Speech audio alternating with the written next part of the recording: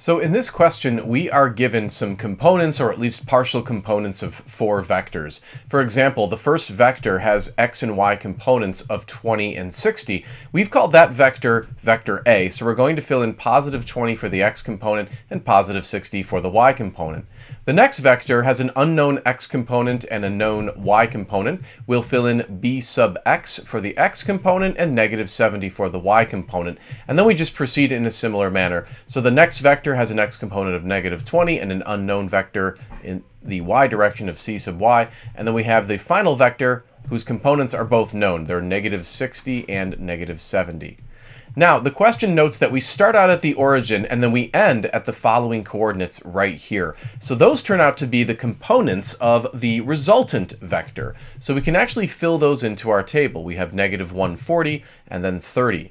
And what's nice about using the table is it helps us keep things organized. We would know that the sum of the x components, so those 4 x components, must equal the resultant x component. So in the x direction, we can set up the following equation. We could say that 20 plus b sub x minus 20 minus 60 has to equal negative 140. And of course, this is a very easy equation to solve. The 20s would cancel, and then we would add 60 to both sides. We can see that the x component of vector b is equal to negative 80. And that was measured in meters, and so this is the correct answer to part A of the question. Now we're going to set up a similar looking equation for the y components. We're going to add those 4 y components together and then set that equal to 30. And we can solve this equation pretty nicely. For c sub y, we have 60 minus 70, negative 10, and then minus 70 is negative 80. So you have c sub y minus 80 is equal to 30.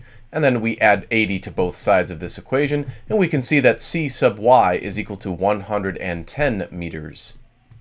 And this would be the correct answer to part B of the question. In part C, we are asked to find the magnitude of the overall displacement. Now, recall, the resultant has x component of negative 140 and a y component of positive 30. So what we're going to do is put down a new coordinate system here. We'll start out at the origin, and we're going to go along the x-axis a distance of negative 140. So notice we're actually traveling along the negative x-axis, and that magnitude is 140 meters. There's no need to put a negative sign on that because we've shown by pointing the vector to the left that we are moving in the negative x direction. And then recall that the y component was positive 30. So because it's positive, we're going to move up the positive x-axis. We're going to label that 30 meters. Now, the resultant will simply be a third vector starting at the origin and ending at the tip of that y component. So that is our resultant. We can call that r with a little vector symbol above it. And look, we have a right triangle. So it's quite easy to solve for r because we could just apply the Pythagorean theorem. For example, we could say that vector r squared, or indeed just the magnitude. When you're plugging into the Pythagorean theorem, we're just going to use the magnitude because that's all we're looking for in this question, part C. And then that's going to equal 140 squared plus 30 squared. So let's just pick up our calculators, simplify the right-hand side. You're going to get 20,500. And then, of course, on the other side, we still have this magnitude of vector r squared. We want to solve for the magnitude of r, so we just take the square root of both sides.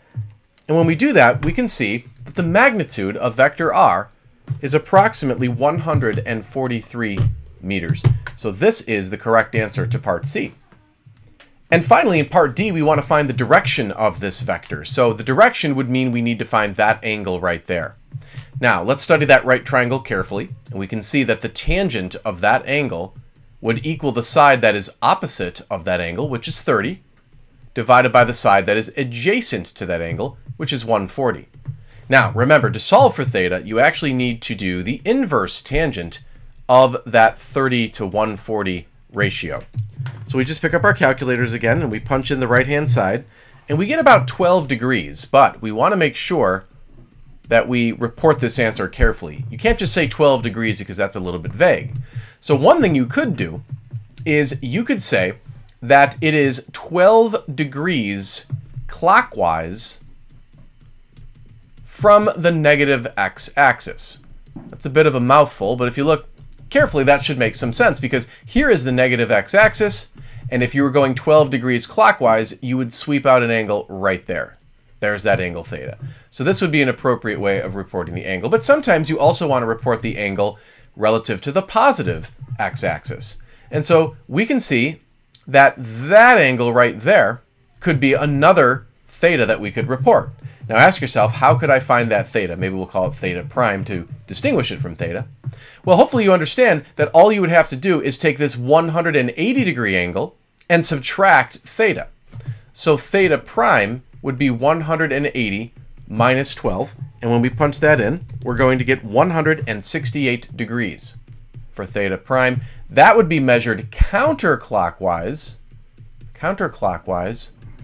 from the positive x-axis. Just make sure that makes sense again. Start from the positive x-axis right here, let's say, and then go 168 degrees. And if you did that, you would land right there. You would land right there, and that's exactly where vector r is located. And so either this form for theta or this form for theta would be acceptable. Thank you for taking the time to watch this video. If you're interested in making a small donation to my cause, I'd greatly appreciate it, but please do not feel obligated to do so.